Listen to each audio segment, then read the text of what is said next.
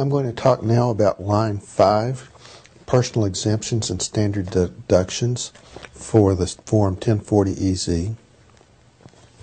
The thing you need to look at here is to determine if your parents or someone else can claim you as a dependent.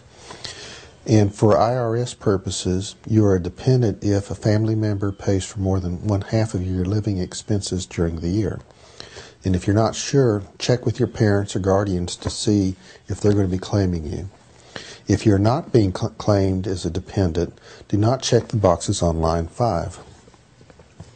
If you are claimed as a dependent, check the proper box on line 5 for yourself and or your spouse.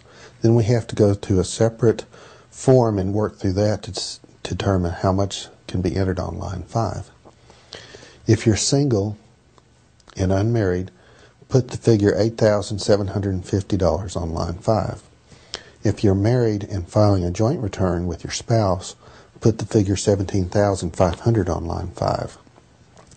These figures for $8,750 for single and $17,500 for married are the combination of your standard deduction and personal exemptions.